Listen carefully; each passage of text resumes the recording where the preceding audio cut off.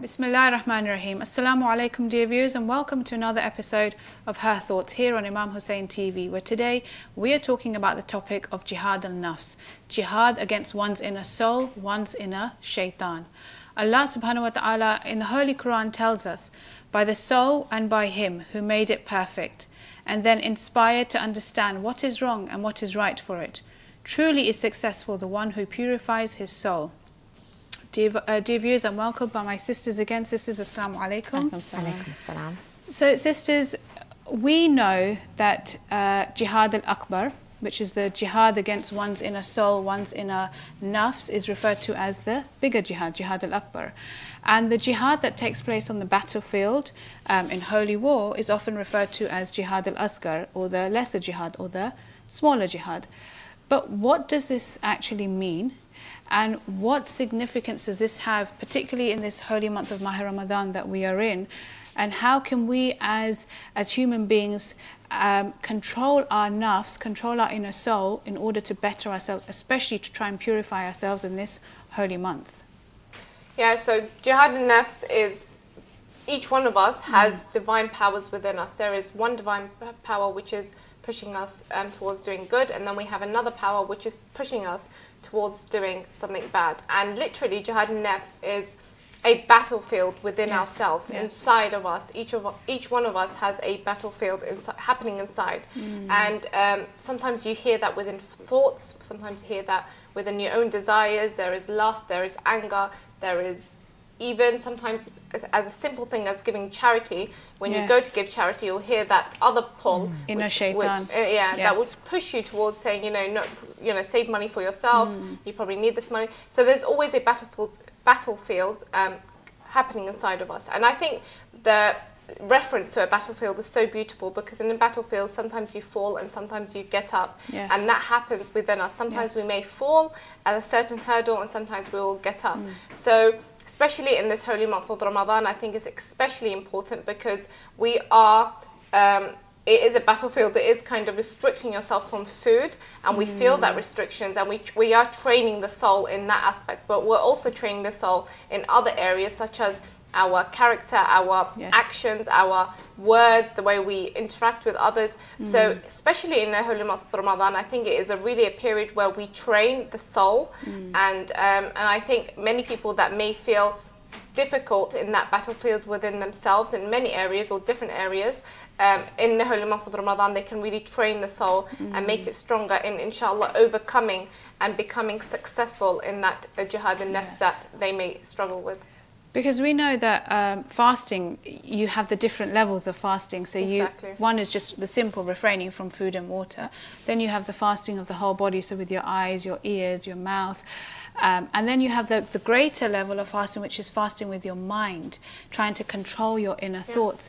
And there's a very beautiful hadith by the 6th Imam, where he was once talking to his companions, and he was quoting this from the time of Prophet Muhammad, peace be upon him, where he said that Prophet Muhammad said to his companions when they came back from holy war, and he said, blessings be upon those people who have accomplished the lesser jihad but still have the greater jihad. And upon that, his companions, Prophet Muhammad's companions, said to him, oh dear Prophet, what do you mean by the greater jihad? And to that, our beloved Prophet replied, the greater jihad is the one against the nafs, against the one's inner soul. And actually it has a type of chain effect. It has almost like a ripple effect. So if you try and purify yourself, you can almost help others around you as well. They can learn from you. So in essence, Ramadan, like you said, Zahra, is it's a test for everyone, under any normal circumstances. But when you have Ramadan with COVID, it's almost like that jihad of the nafs multiplies.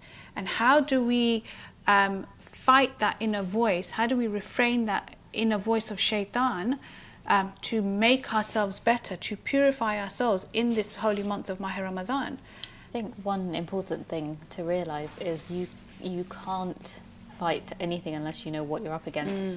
And so it's so important to reflect on yourself, and there's so much emphasis on this. We have a hadith from the Imam, so they say, "Laysa minna man lam yuhasib nafsuhu fi kulli yawm." So he's not from us. he who does not take account of his soul every single day. Yes. Which just goes to show that this is an expectation that they have of us, to be able to look at ourselves and critique ourselves. And that's one thing that we all struggle with, because essentially we are controlled by our egos. Yeah. And so, you know, this is the one point I would make, is before even thinking about, you know, how am I going to become a better person this Ramadan, it's important to first actually know where we're struggling.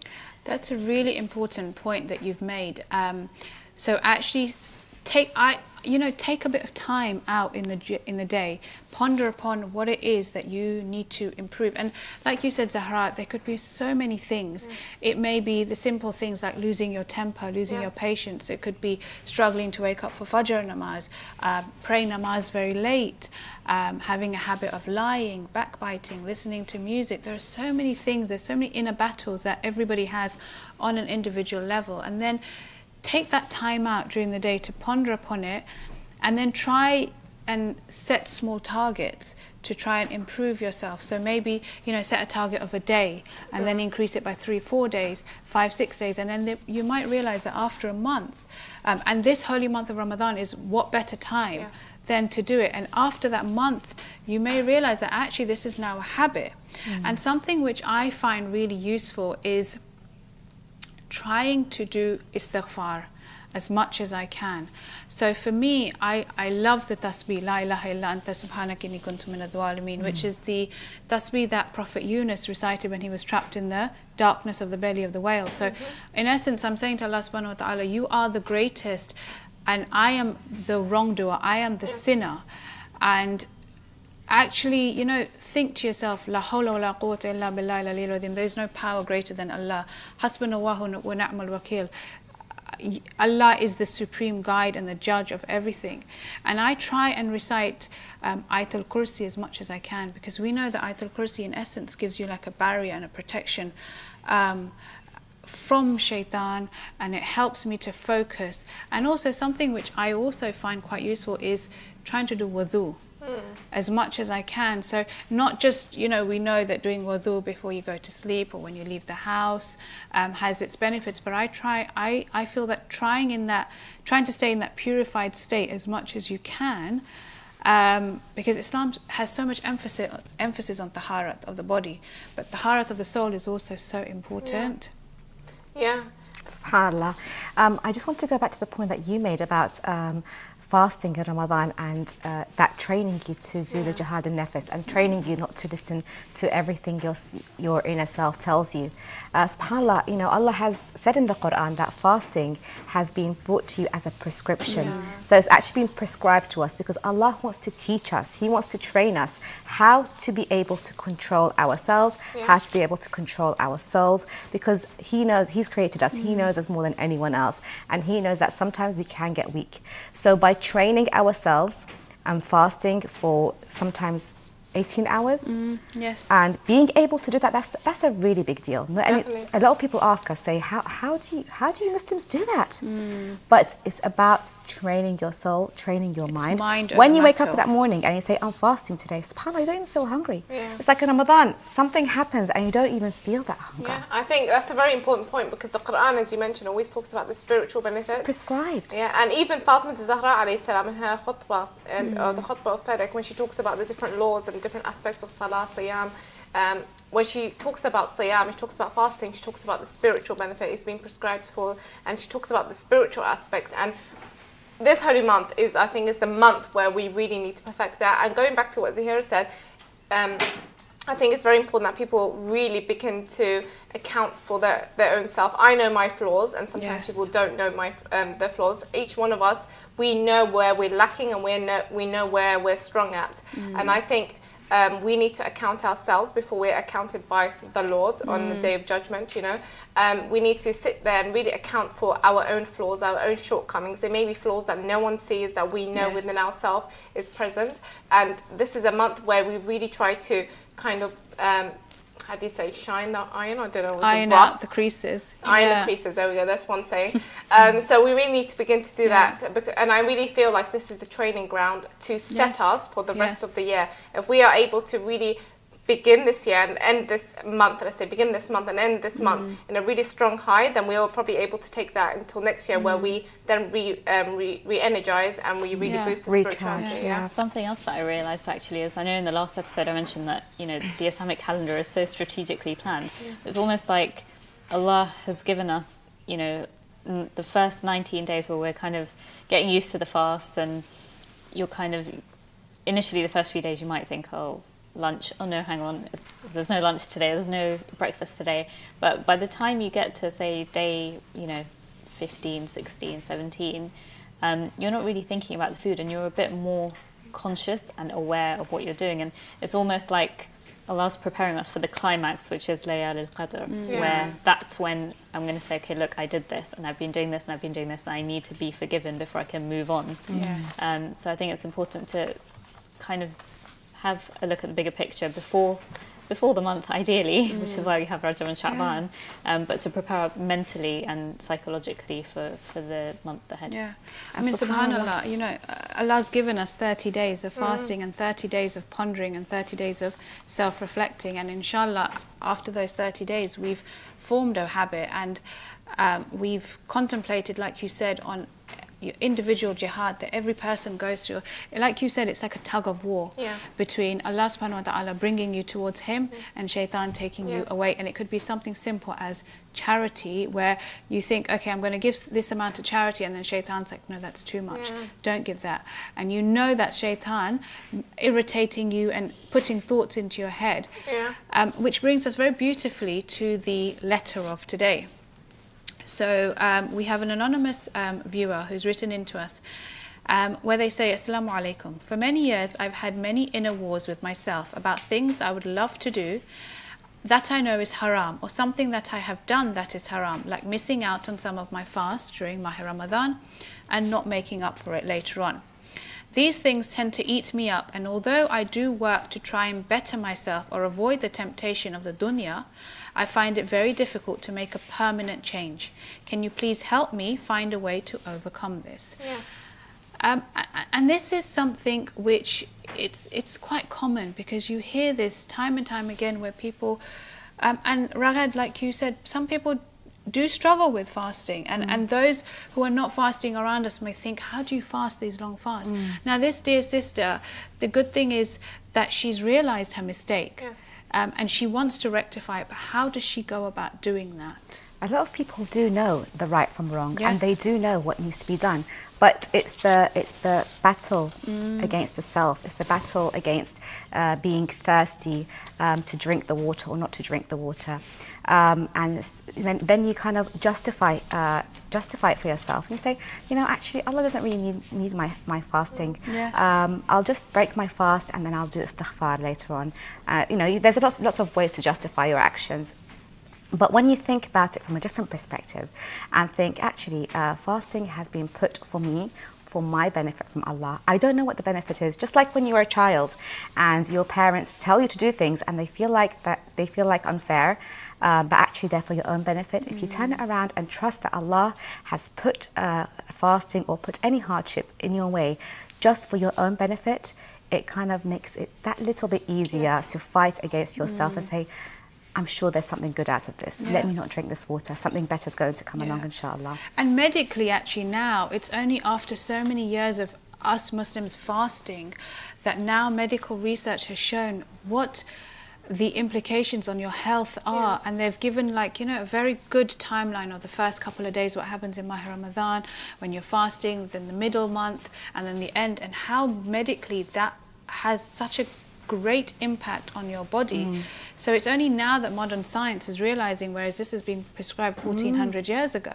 So us as Muslims, we've been doing that for a long time. Just to add to that, Sayyidah, I think the caveat with that is to really fast with the spirit of Ramadan in mind. So for example, you know, I don't know necessarily if we'd get those medical benefits or those health benefits if we are fasting during the day and then at night it's like a free-for-all feast where there's like 17 different dishes. And I think the real benefits come when even with the food that we do eat, at the end of the day, we are humble. Even the feasts that you're talking about, they're actually makruh in Islam, in Ramadan. Allah always talks about not wasting, always talks about eating till you're full and stopping when you're, as soon as you feel that fullness, you stop. Yeah. I mean, Imam, I just want to say something about, the letter, because I didn't put my 2 cents into it. I think, first of all, the first point is that she recognises her, let's say, flaw.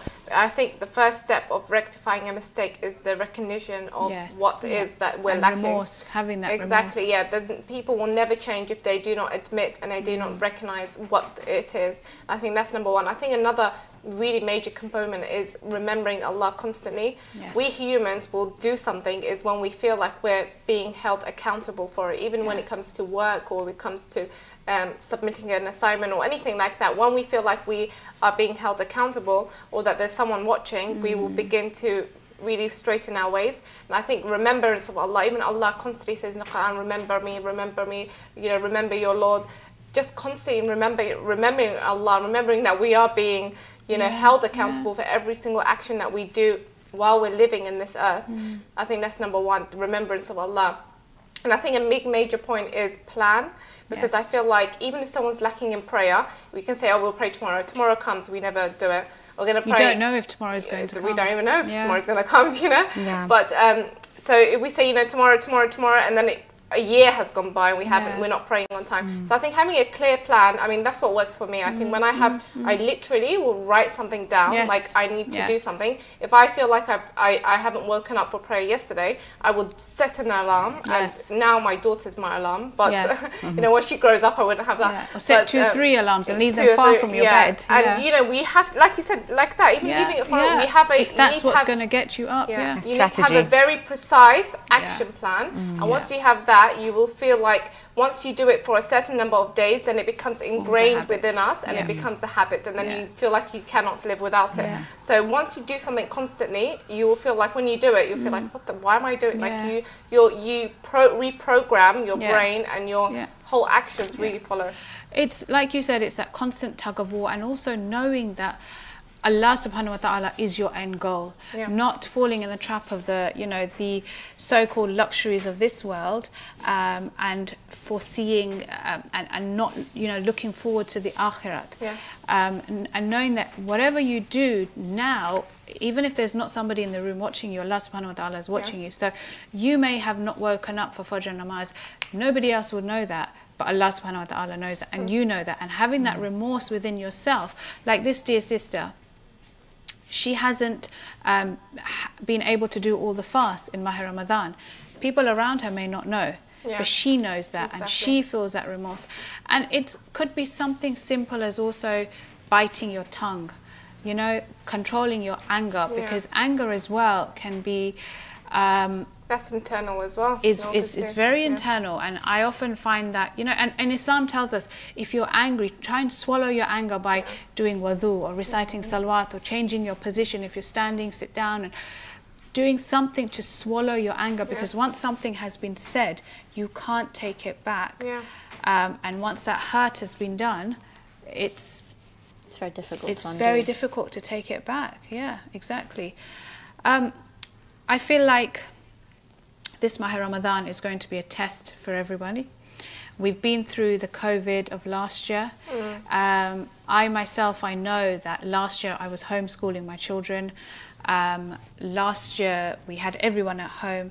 This year the children are in school. It's still, though, the same essence, where things are under lockdown. We're not being able to be as free with our family. We're not able to go to the masjids and have that outlet as well. And so for me personally, I think the jihad of my inner nafs will be the jihad of trying to bite my tongue and control my anger, and not lose my patience so easily as well. Especially when you're hungry. Especially when you're hungry. Yeah, exactly, exactly. And that's the thing, people always focus on the food. Like if they get past the day and they don't eat, they're like, oh, another Ramadan's gone. But it's not about that. I think it's perfecting. If you're fasting but you're shouting at your wife or your husband or your kids, and then you're really angry all the time, you're not really benefiting from the holy month. And even if you get by, you haven't really you know, you haven't really benefited from the month. And it's not just that. You haven't benefited and you've hurt others. So, you know. Yeah. I always say, if you finish the day and the only thing you've benefited is thirst and hunger, then you haven't benefited at all. And that's the thing, we need to incorporate, this is a month where we need to incorporate other acts. So stuff that you really, like even trying to perfect our prayers. I mean, every prayer could be perfected in a certain way, whether we pray fast, we just do a thought, we don't reflect, we have so much distractions. This is a month where we really sit down and we really look at our lives. I mean, like needle pick everything and say, where can we really improve? And this is like we said at the beginning, it's about recharging in this month. So I think we can overcome this jihad an-nafs and the battle inside us if we are able to, you know, practice during this month. I mean, something that you said about namaz, and it's just triggered a thought inside me that, you know, we all pray namaz, but do we actually pray namaz? Do we pray with that full level of concentration that each namaz deserves? And we are told time and time again, pray each namaz as if it's going to be your last namaz, and live each day as if it's going to be your last day.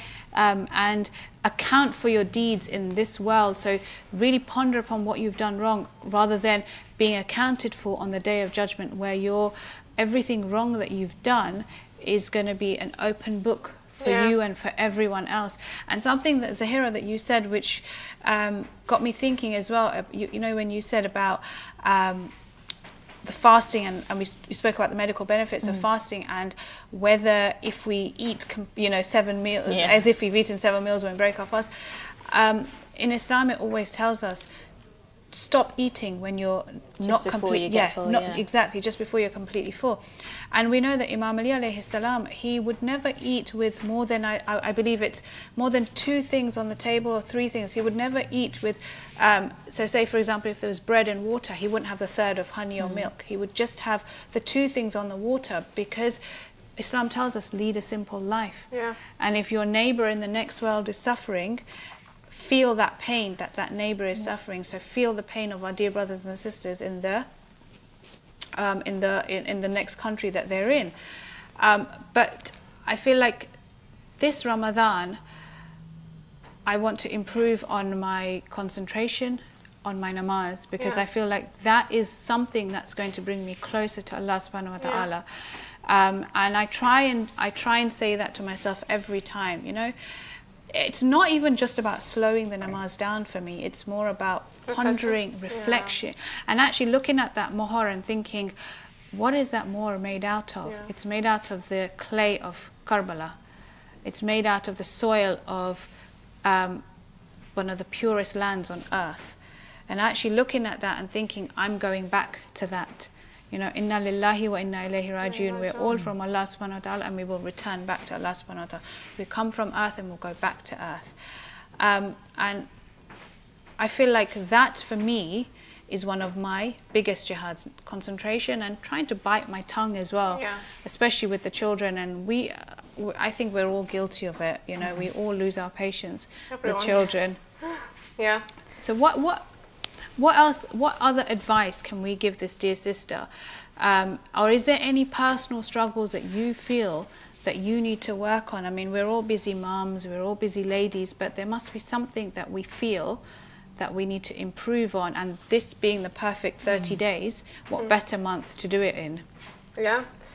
I think reflection and prayer is something which I think all humans are currently struggling with. It's because the environment and the world that we're living in is full of distractions. I mean, I think now more so than ever in previous years, we have more distractions than we have ever had. And sometimes, like we said in the previous episode, is we live in a fast-paced life. We really don't have times where we reflect or really sit there with our own thoughts. So I think reflection and prayer is something, because Ramadan is centralized around prayer and centralized around worship. It's really a time where we can reflect upon that. And my house we're 5, you know, at home. We've got 3 young kids that are probably running and screaming constantly. So definitely, I think reflection of prayer is something which every human can really ponder upon. And I think even reflecting about life, especially because we live now in the pandemic where so many people are losing their life. I mean, just recently, a couple of months ago, a young Iraqi brother had lost his life in the Iraqi community to cancer, and he was absolutely healthy before. So just because we're healthy and we think we have a lifetime to really improve upon ourselves, we may not. We may get, God forbid, have an accident and pass away. We may be diagnosed with an illness. We never know what's going to happen in life, and I think it's once again reflecting upon life about this world can slip through our fingers at any time, and we think we're going to live on this earth for eternity when we're really not. And it's quite interesting because we have numerous hadith that says always hold yourself accountable, because we know in the day of judgment it's going to be the hardest day, and a lot of people's sins which they do not admit in this world and do not change get exposed in the hereafter. So it's a really time where we should make the changes, and I think once again reflection. That's why I would say to everyone, just reflect upon yourself, because no one knows themselves more than yourself, and you are able to make that changes. Allah doesn't change an individual unless they change themselves. So we need to make those changes ourselves. I mean, we know that Allah subhanahu wa ta'ala says that you take one step close to me and I will bring you many more steps closer to me. And like you said about the dear brother who lost his life, and COVID has shown us a small virus, an unseen virus has been able to stop the globe at one point. All of us, it was a global issue at one, and it still is. So we are not, it's not guaranteed that we're going to be here tomorrow. So act now, because it may be too late tomorrow. We are running out of time for the show. It's just flown by. I just want to hear from, Zahira and from Ragad yourself, because we only have literally a few minutes left. One thing that Zahra touched on was really, really important. I just want to emphasize is remember death. And I think although COVID has been so horrendous for so many people, and quite a struggle for, I think, most people. I don't know a single person that's kind of completely happy about the pandemic. But it's such a stark reminder of death, like it's staring us in the face. And if this doesn't remind us of death and doesn't bring that reality to us, then there are issues that need to be resolved. So number one, it's a lot easier said than done, but take advantage of the situation you're in. Although it's horrible and so many people have lost their lives, there is a lesson to be learnt for all of us, at least one, if not many.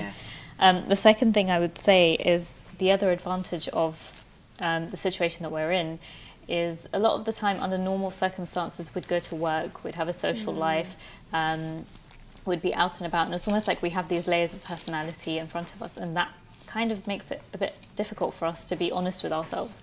COVID and lockdown and kind of being alone with our thoughts has really stripped us down to our core.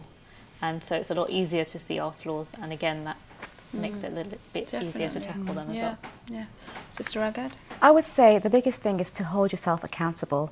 It's like I said earlier, it's so easy to just tell yourself or to give yourself excuses for why you can't do this. But sit down with yourself and speak to yourself like a counsellor would speak to you. Be your own counsellor, and ask yourself, why? Why can't I fast, or why can't I do all my namaz? And make a plan to make tomorrow better.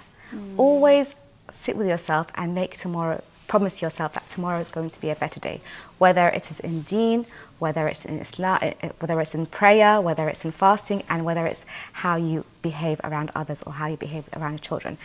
We all do get angry at our children sometimes. Sit with yourself and promise yourself, just you and yourself, promise yourself, tomorrow I'm going to make it a better day. Tomorrow will be better than today. I think that's the best thing that can... Actually have that conversation with yourself. Have a conversation with yourself. And actually speak to your inner voice and say that I'm not going to let shaitan enter my soul. I'm going to fight this because I'm stronger than shaitan. And ultimately, I want to get to that level of Jannah. And that's where you need to strive to be. Sadly, I mean, this is all we've had time for today. It's just flown by again. I just want to end on a hadith by Imam Ali alayhi salam, where he says, one who struggles against himself so as to obey God, in the eyes of God, his station is that of a pious martyr. We all have our own jihad, we all have our inner struggles to go through, we all have our inner voices, and we all have our inner shaitan to try and fight. We pray through the intercession of our beloved 14 Masumeen alayhi salam, Allah subhanahu wa ta'ala helps us with our daily struggles in our lives. There's so many people around the world who need prayers of shifa. We pray for all those around the world who are struggling. We pray for all those around the world who need shifa. We pray for the quick reappearance and hastening of our beloved Imam Zamana. We pray for his safety. Until next time, dear viewers, iltimas du'as please. Wassalamu alaikum wa rahmatullahi wa barakatuh.